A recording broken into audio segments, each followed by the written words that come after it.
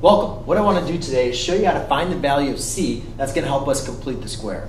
So to do this, we got to remember what exactly is completing the square. Well, completing the square is a process that we're going to use in mathematics for a lot of different reasons, a lot of different applications.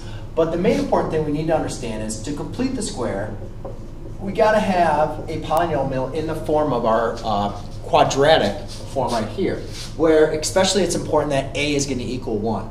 Now the next thing we're going to do is, when completing the square, is we take a look at our b, we divide it by 2, and then we square it. And so if you look at this, my answer here, I have 9 divided by 2, and now I need to square that. Well, 9 divided by 2 is going to give you 4.5, and I really don't want to work with decimals. So I'm just going to keep this as 9/2 squared. And by applying the rules of exponents, I can determine that this is going to be 81 over 4.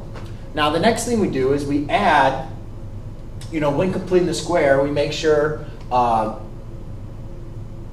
add or subtract that. But our c is going to help us determine that perfect square trinomial. So in this case, my c is going to be 81 over 4.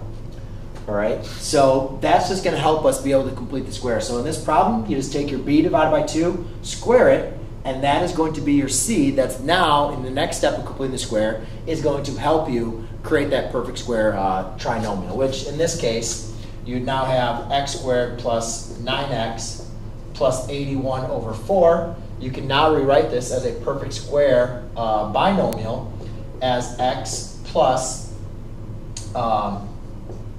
9/2 squared. And there you go. That's how you find the c for completing the square. Thanks.